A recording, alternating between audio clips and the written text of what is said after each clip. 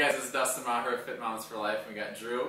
And I just received an email from one of my boot campers, and I thought it was a great question. And I don't know what Drew's going to say for the answers, which is fine, and we may contradict each other, but we probably will. We probably will, and that's okay. So let me just quick give you the rundown. So Marcy, this is Marcy, and she says, over the summer I was working out 6 days a week, 3 times with your boot camps, 2 short runs, and then 1 longer run. I love that schedule, but then the school year came around, and she tried to keep it up, the 6 days a week workout. She shifted from boot camps to Saturday and Sunday, do a tape on Wednesday, and then run the other days. But she wore herself out to the point of getting bad bronchitis, and her son got pneumonia at the same time. So our question is, are there things that she should pay attention to that will indicate whether or not she's recovering from the workouts, and should she ease off or not? And then also, how do you know when you should work out when you're sick? That's another question. And then kind of how do you work your way back in? So I'll let Drew take over first, and then I'll give... Perfect. So number one, Marcy was talking about what can she do to prevent illness, getting sick, period. A lot of that comes down to the nutrients that she's taking in on a daily basis. So I would essentially analyze her diet. Maybe get a metabolic type test, see what kind of eater she is, and what type of nutrients her body processes the most effectively. Greens are amazing, foods that are rich like kale, collard greens, spinach. I would start a normal juicing program. Juicing vegetables is ideal for boosting your immune system and keeping you healthy so that you can push through those workouts no matter what.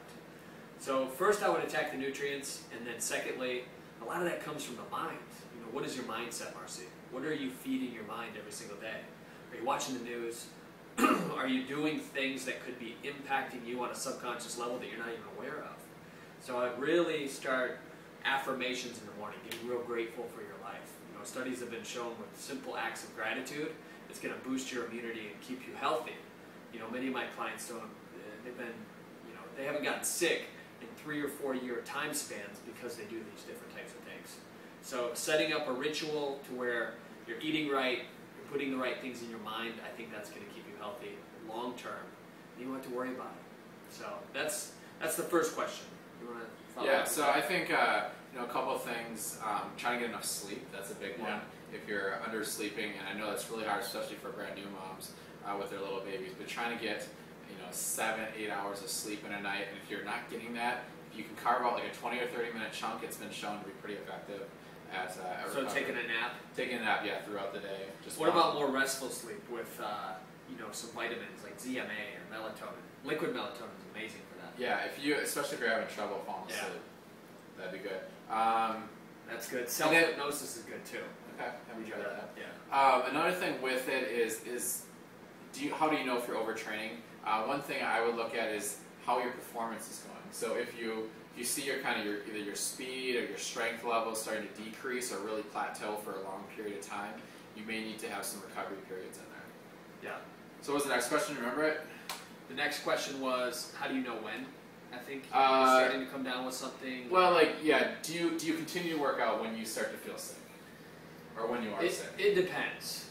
A lot of times I do personally, and I push through it mentally. I really proclaim that I am healthy, as the perfect child of God or whatever, and I push through that illness, and the very next day I'm completely fine. Sometimes you just have to take the day off. Don't beat yourself over the head if you take the day off. Your body needs the rest. It's healing. It's an incredible machine. A lot of people bury it with toxins. They put pharmaceutical drugs in their body. They have no idea what they even do. When in fact, if you just give your body the proper sleep, the rest, the water, the nutrients, and everything you're putting right in your mind, you can heal almost anything. Yeah. And I think, if you've got a cold or something like that, I generally still work out through that. If you've got the flu, like symptoms, if you're achy, that type of thing, if you're really nauseous, that's when I would for sure take the day off.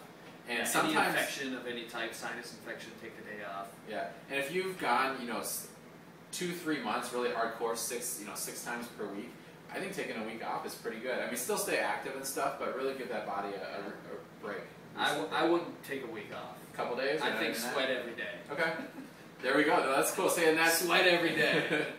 And so, there's no right or wrong answer with that. You've got to kind of listen to your body and you do different stuff. Sometimes when I travel for 4 or 5 days, so I've gone hardcore, I'll not work out too much. I'll try to stay a little bit active, but it just kind of depends. We'll kind of wrap things up.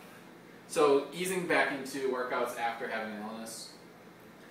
Just take it a little easier, or what would you say? Yeah, I mean, reduce the time, I think, would be a big thing. Just cut it in half, whatever you normally do. Just cut it in half, maybe walk on the treadmill, see how you feel the next day.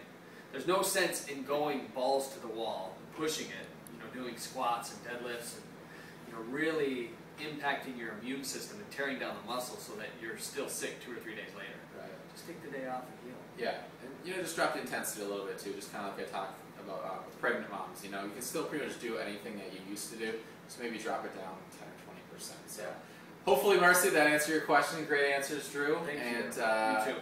Yeah, leave your comments below if you guys have any questions, and I'll talk to you guys later.